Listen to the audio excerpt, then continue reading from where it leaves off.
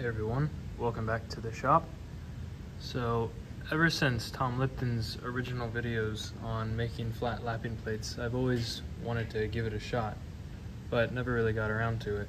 But after seeing Spencer Webb's recent activity in making his, sort of gave me the kick I needed to just get it done, and also some new ideas that I'd not previously seen before. So just wanted to show off the plates we made, how we made them, and some of the results we got with them real quick. So the motivation behind these was not just we want lapping plates to make things flat, but also it was slightly related to the diamond turning lathe project. The x-axis rail, which basically determines the straightness of travel of the entire x-axis, so of course needs to be very good. That went through grinding and we got it pretty decent, but there's maybe a 40 millionths twist across the whole 12-inch length of it, and that's really tough to get out on our grinding setup. Even just a tiny amount of residual magnetism seems to pull the twist out when you set it on the mag chuck, even if the magnet's off, and sort of pull the twist out so you can't really grind it out as easily. So we figured maybe we can lap them in. And then I got back into the lapping plates, and now here we are. So the design was slightly inspired by Spencer Webb's most recent plates, in that they have the annular groove along the outside to help contain the slurry. Robin, I think, was the original source of that idea, but told Spencer to do it for his plates.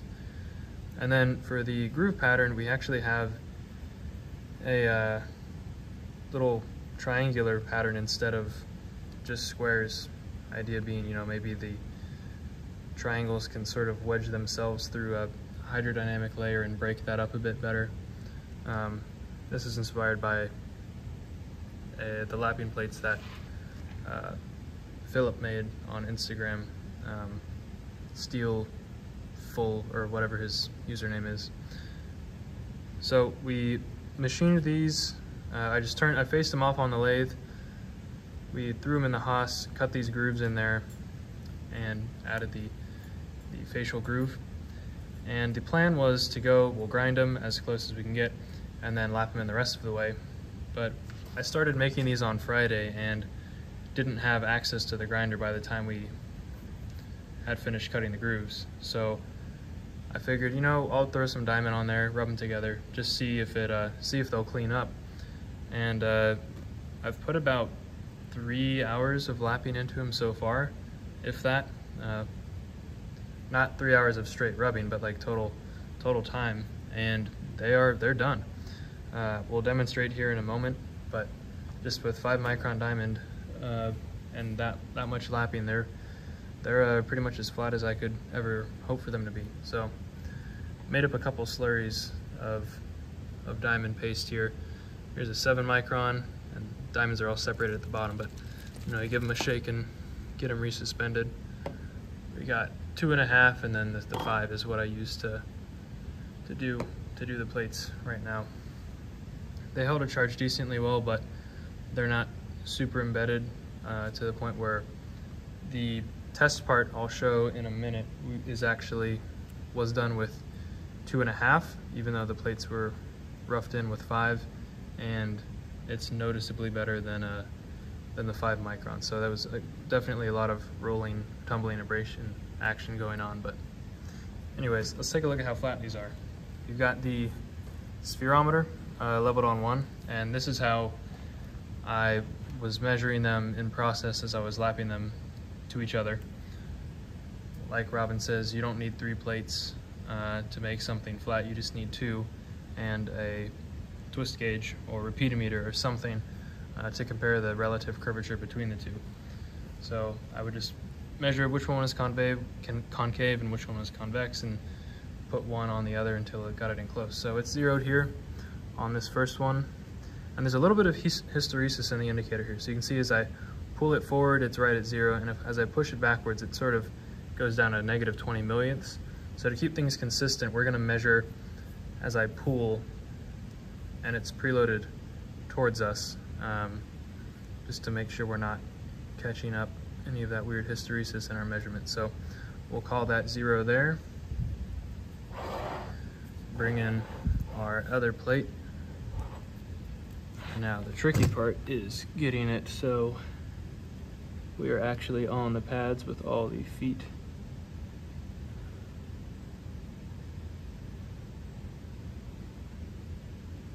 But there we go, and it's out of shot.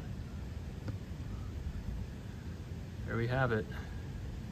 So I'll pull it towards us, and I would say we're not even at 10 millionths there. Yeah, okay, that's, well, let's not fall off. That's about as close to 0 as I could expect to get with these guys. So I've measured this at a couple of different angular orientations too, and they're consistent all the way around. The form that I was using to lap them in, I made sure to really have no linear strokes of any kind, just so it would generate a nice even sphere. And according to this, that's pretty darn good. Now, I can't make blanket statements about the entire surface just because it's measuring at a few points, but optical flat testing has confirmed that this is probably correct. We only have a 3-inch optical flat that can span half of this, but the fringes from that correspond with this result, let's say. So now let's take a look at a part that we did to see how well these work and the results we got on that. So here we are back at our Ultra Ghetto laser physo interferometer setup, which is basically just an optical flat, but we're using a laser source of coherent light instead of coherent monochromatic light, instead of a source of low coherence monochromatic light like a sodium lamp or a helium lamp or something like that. But this is the part that we lapped here. So this is a tungsten carbide crowned roller. It looks kind of just like a cylinder, but here there's a little flat ground on it, and you can see it is in fact crowned. Just PI things, but it was a nice part with two ends that we could lap, and that's what we tried. So this first side here, this is the shiniest side. That's pretty darn close to a mirror there. And this was not done on those lapping plates. This was done with some 1 micron lapping film from McMaster, thin plastic based diamond lapping film. Put this on a surface plate and I lapped it on there for a while. And this looks nice, but this isn't actually very flat because you have a big compliant layer in between the part and the plate. This tends to rock and get the edges quite rounded off on it. Even with good form, it's far more difficult to get things flat with a big squishy lapping plate. We'll put it like that. The other side here, this was done with 2.5 micron diamond on the lapping plate with a little bit of 5 micron contamination there. And that looks pretty decent. And as we'll see in a moment here, this actually ended up being a lot flatter. But let's set up the interferometer and take a look. All right, so we're set up here. I think I've got the focus and exposure dialed in to where this will be remotely visible on the viewing screen. So you can see when I put our part underneath the laser here, we get a projection of the reflection back up on the viewing screen. And this is the good side that we lapped on the homemade laps. But first we'll look at the other side, which we lapped on the diamond film on the surface plate. And right off the bat, something's up. Very, not crisp edges at all, very fuzzy. So indicating this is not just a nice planar mirror reflecting the light back up here, but there is a lot of curvature to it, leading to this weird defocus and blurriness around the edges. So even though this is more reflective visibly to the eye, the image that it produces as a mirror is not of a high quality. But let's bring in our flat now. We'll set it down on the part, and right off the bat we got big problems. That is not what you want to see. when you are lapping something for flatness, because that is darn near a sphere. I mean, it's no real uniform shape at all, but that is far from flat. So diamond lapping film on a surface plate, maybe that's all right for aesthetic finishes, and maybe my form is just bad, which I'm sure is also true, but this is not my go-to for flatness. So let's take the flat off and let's look at the other side. Immediately we see nice crisp edges. We'll set that flat down on there. And now we can see we're starting to get somewhere. Space those out a bit more if we can. So yeah, this is far from perfect, but certainly respectable for a start.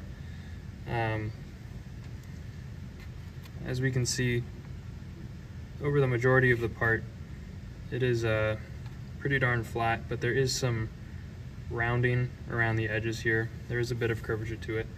I would call that maybe a quarter to a third fringe though. Maybe a half if you were being mean, or being super judgmental. But that's certainly respectable. So maybe 50 to 100 nanometers flatness on this part. So a couple micro inches, I'll say. This is a 405 nanometer source, so we'll divide that by 2 and multiply by our fringe count to get the flatness reading. But yeah, looks pretty all right, at least for a start.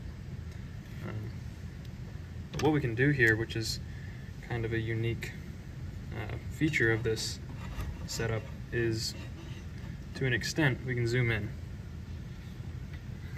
So by changing the heights of the laser and the mirror, or the laser and the viewing screen, we can sort of take a closer look at the fringes around the edge here.